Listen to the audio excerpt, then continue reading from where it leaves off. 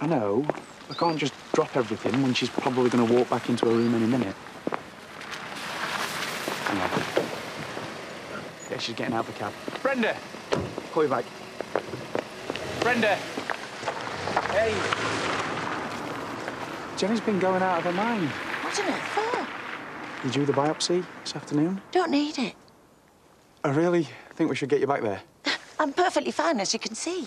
I think what they're worried about is the things that you can't see. I haven't felt better in years. I know, but... Why would I waste their time and mine on something I don't need? The doctor doesn't agree.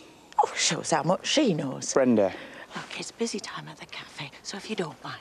You're not fit to work. We'll see about that, shall we? Brenda, please. Look, this is my body and I decide what happens to it, and I don't need a flaming biopsy. Let's just go home. We can discuss it there.